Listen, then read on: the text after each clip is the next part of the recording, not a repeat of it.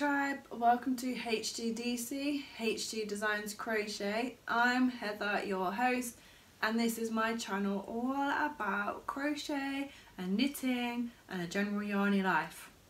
I am 28 and I live in the United Kingdom, and I am aspiring to be a crochet designer, and this channel is where I bring you all of my little updates, showing you my projects and my stash and my stash enhancements and all of the patterns and designs I'm working on, whether mine or an amazing pattern that's already out there. So today is just a little quick update. I just need to say, if you are a returning subscriber, thank you so much for popping by. And if you are a brand new subscriber or brand new to the channel, please subscribe, and thank you so much for joining us. I usually say hi, hello and welcome, so I feel like I should just put that in there. Today is just a little vlog. Got a sore throat, guys, and it's croaking. You don't want to hear that for too long, but I just wanted you to see what's going on in the world of HGDC. So today is just an update on my granny square jumper. This is my granny square jumper. Oh, I just love it so much. So I started this jumper back in sort of May. This is the first garment that I started to design for myself. If you're a long-term subscriber, then you will know that I finished an oversized jumper pattern that I knitted, and that was it. I was completely hooked. That's a really bad pun because I was knitting, I wasn't crocheting, but I was hooked on making my own clothes from then on. As a child, I did dabble with a sewing machine and things like that, but I've never crocheted a wearable garment other than like bed socks. And once I'd done that jumper, that oversized jumper, I just knew that I wanted to make crochet something that I could wear. So with this design, it kind of popped in my head. I've got it in my journal, and I was writing down all the projects I wanted to work on, and I just sketched out. Here we go. Can you see it? There we go. I sketched out a very, very amateur design, and I just put in there how I thought I would put it together. And what I've done is I've used the humble granny square. I adore the granny square.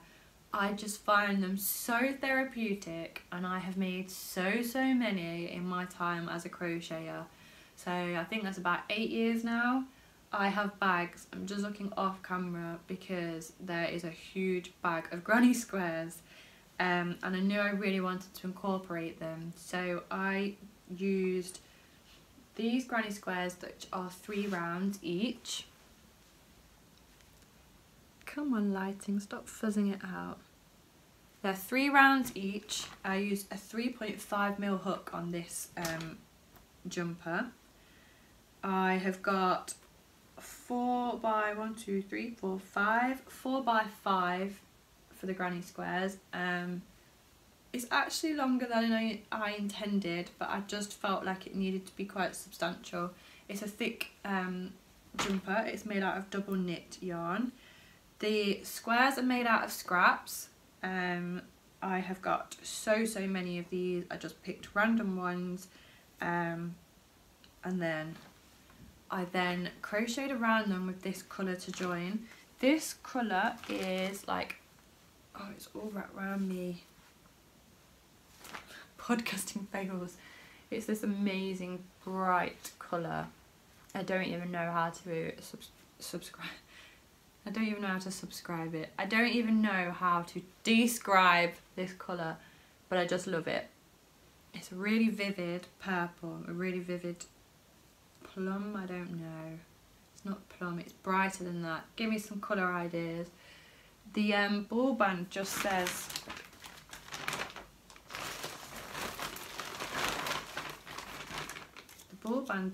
violet, so it's a vivid violet, but I wouldn't have put that as violet. And it's excuse me, good old-fashioned DK. It's 100% acrylic, and it's just something I picked up. I'm sure the shop that I went to quite a while ago, it was something like 10 balls for £10, and I got 5 balls of it, so it was a £5. So in effect, this jumper has cost me like £5 and a bit of stash diving. So the panels, front and back, have got granny squares on them. It looks really nice. And then I've done join as you go, should I say, on the granny squares and join them together. And then for the sleeves, I have used double crochets. I did them flat. I would rework them in the round. Since doing the enamoured pattern, which is my granny square cardigan, I have learnt that the crochet sleeves in the round are so much better, and you don't get this seam, so it just looks more fluid. And what I've done is I actually knitted all of the rib on this. I knitted the rib because I wasn't keen on crochet rib, but since then I did Artie's cardigan, and I actually quite like crochet rib. So again, to rework this, I would do crochet rib, so that all the crochets out there can make the entire jumper. But I have knit the rib. I used 4.5mm needles, and it is nice and stretchy. It does give it a good fit. And then the same for the cuffs. I have knit the rib, and I like quite a deep rib. I either like my ribbing really small or really deep. None of this, you know, none of this average. This is a good size rib. Make it big or make it little. And then to carry on the design, I've put a few rows of granny stripe just there before I went into the doubles. Now, I started this in May, and then in the UK in this year, 2018, we have had a mega heat wave, and we were like reaching temperatures of 29 degrees, 30 degrees, which is just not normal for here. Normally a good summer is about 22 max, and we had this heat wave from pretty much June up until August, and it was too hot to sit with this on me. I think sort of mid-June I was actually sat in the shade just with this on my lap trying to sew it all up, and it was too much. I couldn't do it, and so I had to put it to one side, because even in the evenings there was just no let up from that heat. We don't have air conditioning as standard in our houses here, and it honestly is just too much, so I put it to one side. But then when I got it out again a few weeks back, I think I was just, when I went through all of my stash and I was rearranging my whips and working out what I wanted to work on, I pulled it back out and I tried it on. Almost lost my stitching then. And I absolutely love it. It fits really, really well. So yesterday I sewed up the remaining sleeve and the side. So it's all sewn up, and the only thing left to do is the neck shaping. I say only like it's a small job. I did start working on it, and I thought I'd got quite far, and I had to rip a load back because it wasn't rather than it decreasing, it was just sticking up in a weird kind of, I don't even know what shape, trapezium maybe, like, can I even make, whatever, it was sticking up weird, okay?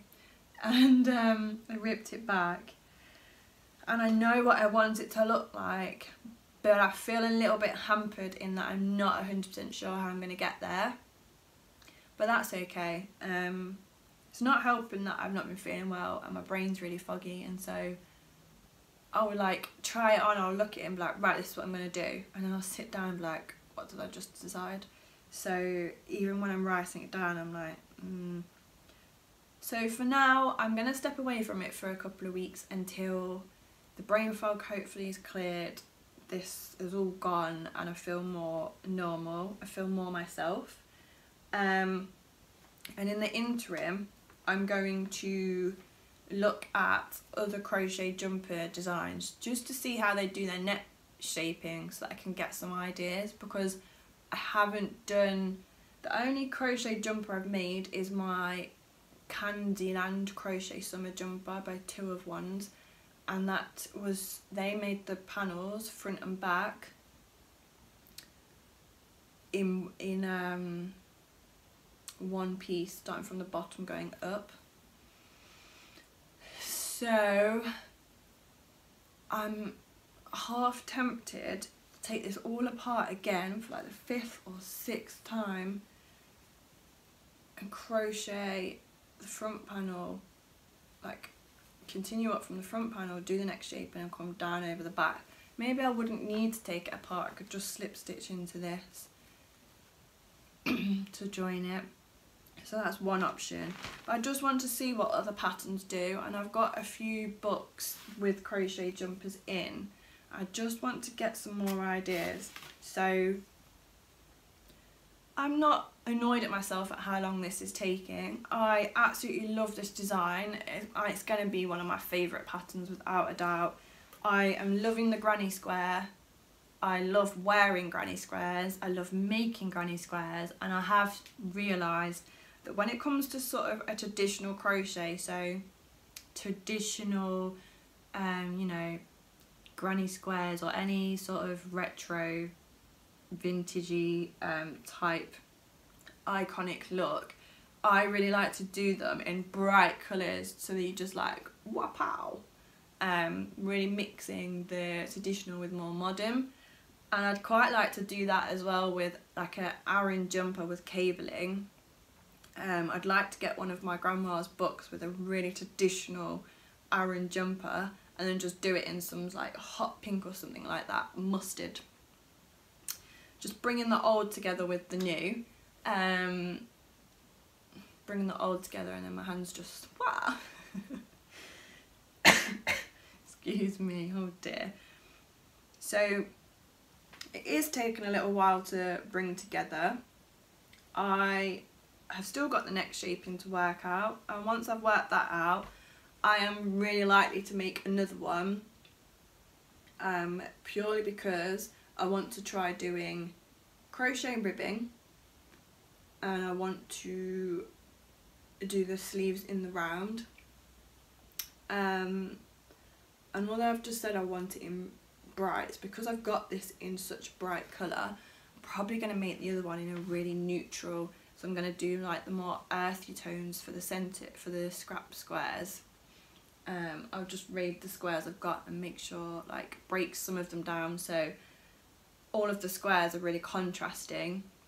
So I'll break a load of them down so that I can use the neutral centres and other layers and put them together to make a more neutral square. So like, for example, this one's got a brown second round.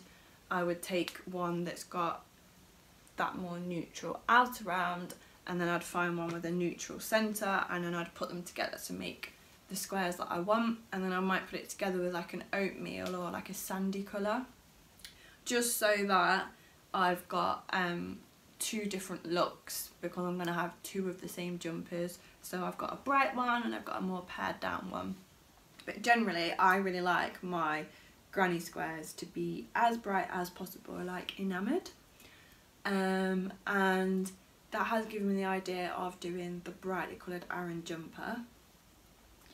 And I'm just enjoying the journey of learning my own patterns and the best ways to do things. I know a lot of people are really waiting for this pattern, and I will get it to you just as soon as I am done with it. And it's still got stitch markers at the moment for where my neck opening should be, but it isn't forgotten and it is much loved. I think I've used just under 300 grams to join this together. Because I've got a full ball left and I've got this, which isn't bad going. This is going to be the size small, so I'll have to weigh how much all of my scrap squares are together, but I can't imagine it's a lot. And again, you go stash diving, or you could, if you wanted to, buy some double knit in specific colours. I just really like how they're so random, but it works, they're really pulled together. And as I said, 3.5mm hook, because I wanted that really tight stitch to make it as warm as possible, and it really is so warm. And then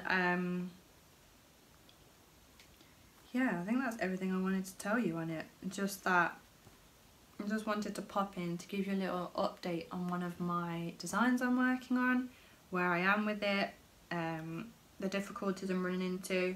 Not really difficulties, it's just I'm learning a lot with this pattern. So the sleeves in the round, definitely a winner winner chicken dinner. Then the ribbing, I'm going to give the option to do knitting and crochet, I think. I like the knitted rib, but there's nothing wrong with crochet rib, and if you're only a crocheter you need to be able to finish your jumper. Yeah, I really love it, and as soon as I work out how to continue with the neck shaping, I will. The granny squares sit quite low down, so they actually sit like here, and maybe if I was to redo the pattern I'd have them sit more up here. I don't know, but what do you think? This is my granny square jumper. It doesn't have a name other than granny square jumper, but I would like it to have one like enamoured, like inspirited. So that's another thing to work on. Yeah, I love it. I love it, love it, love it. And now I've shown you it. It's going away for a little while whilst I ponder the best way to finish it off. And then all the ends will need sewing in. I haven't sewn them in because I'm not sure if I'm taking it apart again, and that would just make it more difficult. And then it kind of needs a nice project bag because it's living in my JD bag. And it's starting to, because it had been in there for a few months, it's smelling a bit musty. So the next yarn festival I go to, more project bags are on the cards. So that was just a really quick vlog just to show you where I am with that particular pattern. I don't really include it as a whip in any of my normal vlogs because it's not really seeing much work, so all I'll be able to show you is I added a row and I frogged it. But and just giving it a little bit of love. I am really looking forward to seeing it finished. So that is everything for today. Thank you so much for watching. If you've liked this video, give it a thumbs up. If you've got any crochet patterns you think I should look at to help give me some inspiration for to finish the neck and the shaping, then link me up below and I will see you again soon. One more thing before I go is that there's a giveaway going on at the moment, and it's going to be announced in the third week of, the winners are going to be announced in the third week of October, so you still got time to enter. When I went to Yarndale, you can see the vlog previously, I've linked somewhere. I went to Yarndale the last week of September and I went and brought the goodies. I've got 2 giveaways on the go. So the giveaway for YouTube subscribers is these 2 skeins of loveliness. We've got this turquoise one by River Knits, and we've got this hot fuchsia pink by Martin's Lab. That is blowing out a treat. And to go with it, I've got this stitch marker. Every time it always wants to twist, which is mermaid scales, and that was custom made for one of my HGDC sock boxes. So the Martin's Lab Mini, I think he's a Polish dyer, definitely European anyway. It's Tough Sock Mini, 75% superwash merino, 25% nylon, and it's 20 grams, which if you, oh hiccup, sorry, if you count that in meters or yardage, 85 meters, 93 yards. Oh dear, we're just blowing everything out today. Well, anyway, we've got this amazing little giveaway for YouTube. That's to celebrate reaching 500 subscribers, although we are pretty much on 600 now. So this is just my appreciation, and I just wanted to give something back to the tribe. You spend so much time here with me and all of your amazing comments. To enter this giveaway, you need to go to the vlog on Yarndale where I announced the giveaway, and I am asking that you post a comment of some healing words or words of encouragement or an affirmation. So for example, you could say I am resilient, or you can put something like keep going, you've got this, anything like that. And what I'm going to do with those words as well is they're going to go on my squares. She says, looking around for them. I have made a lot of these squares. They're called HGDC Patch of Happy. They're granny squares that I've attached to some yarn onto my business cards. And these ones, for example, say small steps every day with the hashtag, and this one says take the first step. Whatever comments you put, I want to be able to put onto the back of some of these to spread around, so that not only am I absorbing lots of healing and I need lots of healing because my health is a little bit yeah, not only will I be able to absorb that wherever these are dropped off, they will be able to absorb them as well. So in order to get yourself some of these goodies, this lot of goodies here, and to spread even more encouragement, go back to the post about Yarndale and the giveaways. It's called finishing finale and a giveaway, and I'll link it and hopefully it's popped up. Comment on there, make sure you're subscribed, and I'll be picking a winner. So yeah, then there's one more giveaway. Oh yeah, there's more. I have a Patreon account, and Patreon is a platform where creatives can receive support from their tribe, such as you lot. And sorry, my head's just gone all foggy and you can probably hear it in my voice. Wonderful.